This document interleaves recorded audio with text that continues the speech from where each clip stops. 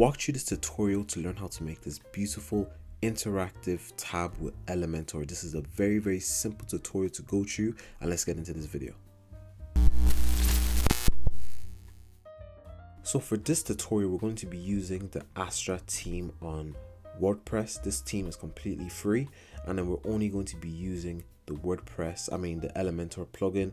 You don't need to have any Flexbox containers. We're going to be doing this completely default with Elementor. So let's get straight into this. To make a section over here, I'm going to open one with 2 columns.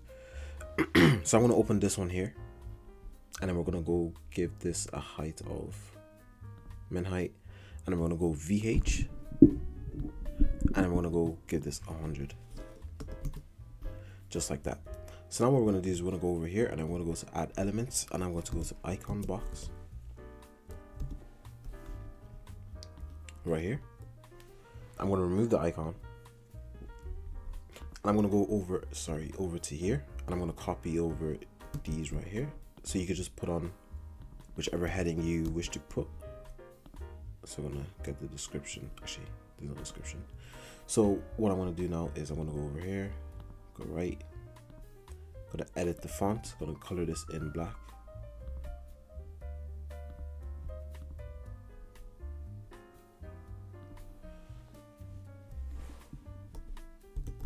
Gonna go alphabet.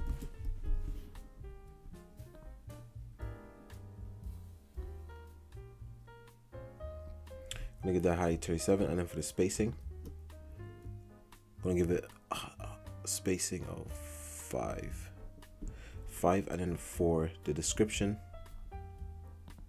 gonna name this one outfit, and I'm gonna give this a weight of 500, and then for the size I'm going to go 18. Perfect. So now what we're going to do is we're going to duplicate this 2 more times, and then I'm going to go get the headings from this. Just going to get vector,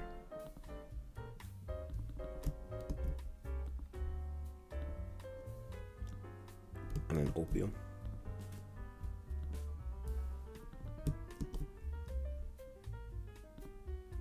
Okay, and then we see it there.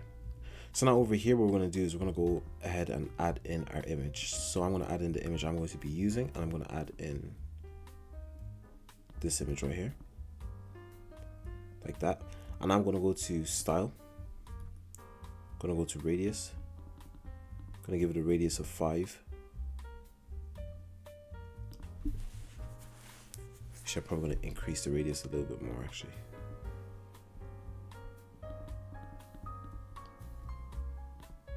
Okay, so I'm going to give it a radius of 10, and then with these, I forgot, I'm going to go over here,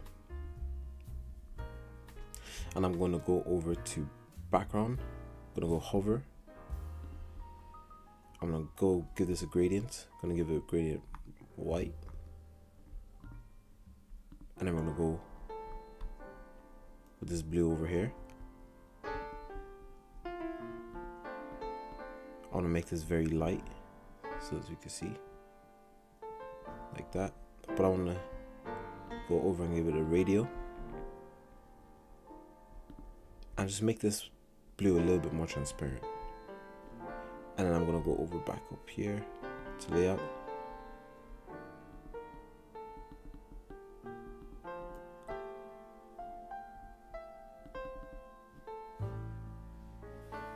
So that's what we're going to do, but I still want this to have a little bit more white on the background. So I'm going to go over here to background, hover,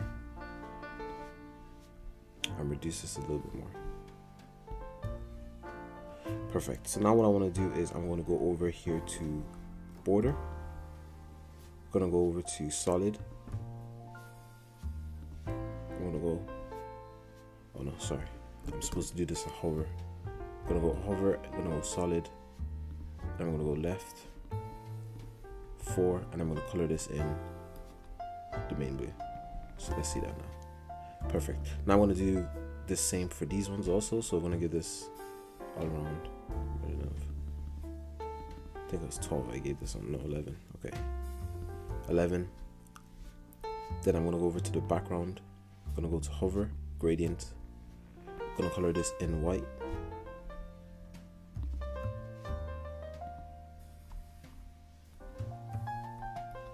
I'm going to give it this one. And I'm going to do the same with the transparency. Going over down here, radial. And then we're going to go over to border. I'm going to go to hover, solid, left, 3, and then I'm going to use the same shade of pink. There we have that. And I'm going to do this for the last one over here. Going to give this all around pattern of 11. Going to go down to the background. I'm going to go over to hover. I'm going to go radial. I'm going to color this in white.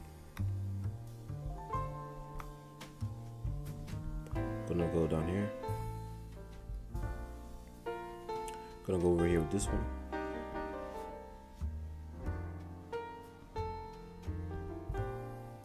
Go radial. For some reason it's not showing. Okay, just showing very lightly. And then I'm gonna go to border. Then I'm gonna go to hover. Then I'm gonna go to solid. Unlike these 3 on the left. And then the same shade of blue. So there we have it. So now what we're going to do is we're going to go over to our image.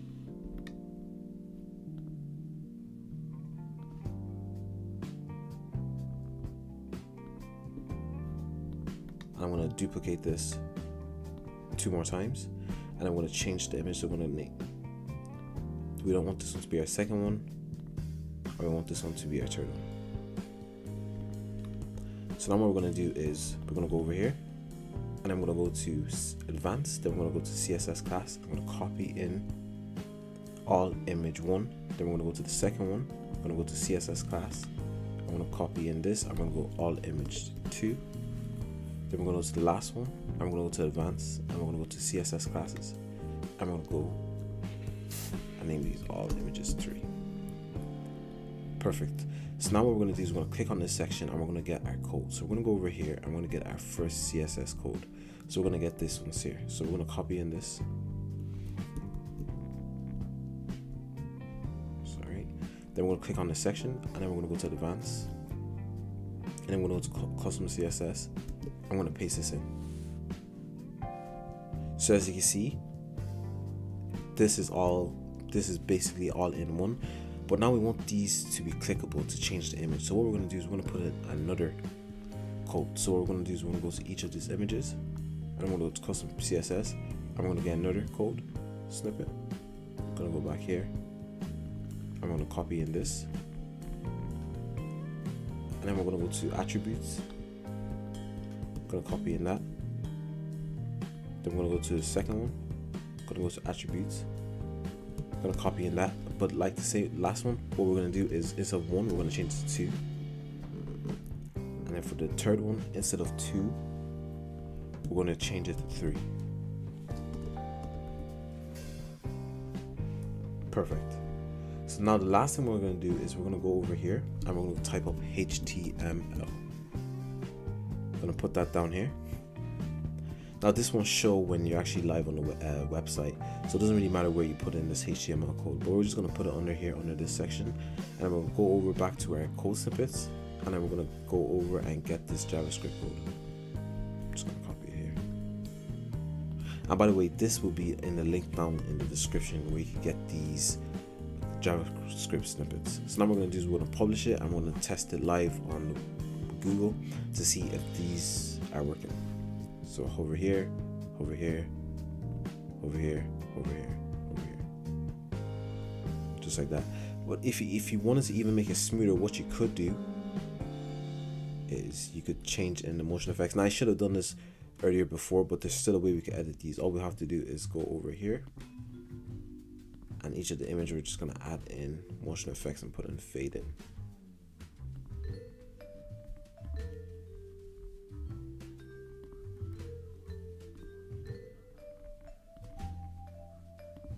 And then perfect, we could publish it now and see what it looks like when we put in this motion effect.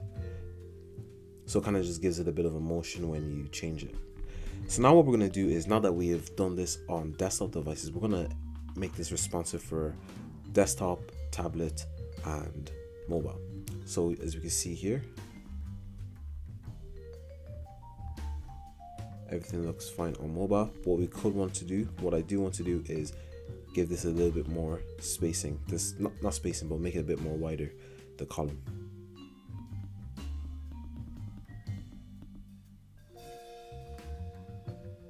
Or give this more of a gap. Let me do it like this. Go over here to horizontal align, put this in the end. Make this a little bit more smaller.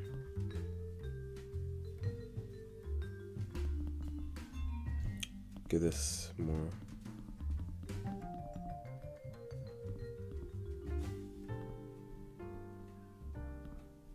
Perfect. So that's it for the mobile devices. So just wanted to give that, make this a little bit more wider over here. So now we're going to go to the mobile devices, and the mobile device is a little bit different. So what we're going to do with mobile is, over here, this image, we're just going to actually go to the column, and then we're going to go over to advanced, and then we're going to go to responsive, and then we're going to hide it on mobile devices.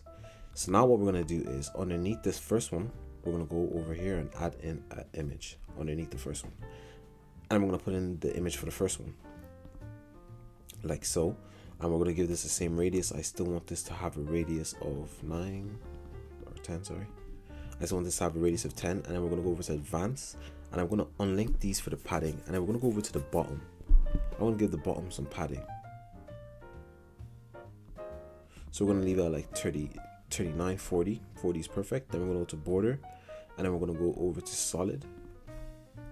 Unlink these and then give the bottom 2.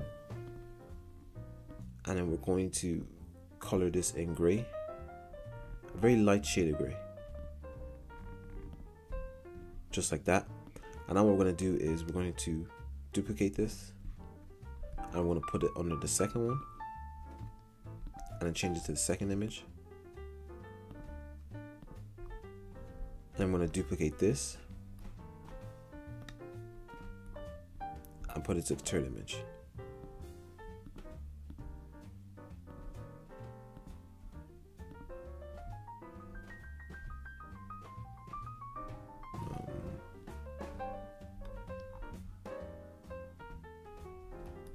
Okay, perfect. So now I'm going to publish this, and we're going to see how everything looks on mobile. Oh yes, sorry. I have to make these unresponsive. We have to make sure that these don't show on tablet and desktop. So just going to do that for these two. Hide it from tablet and desktop for all three. Hide it on tablet and desktop, and then we're going to save it. And I'm going to check it on the web. Okay, and we can see how this is normal. Then I'm just going to click over here on inspect to see how this looks on mobile. And that is perfect. So that is the tutorial completed to learn how to make this responsive tab to change in the image. I hope this tutorial was good and for you guys to follow through. If you guys have any suggestions or anything you guys want me to help you with, make sure you leave it on the comments. And if you guys have any issues with this specific tutorial, make sure you guys leave it down in the comments or email me about it. And stay tuned to next week for the next video.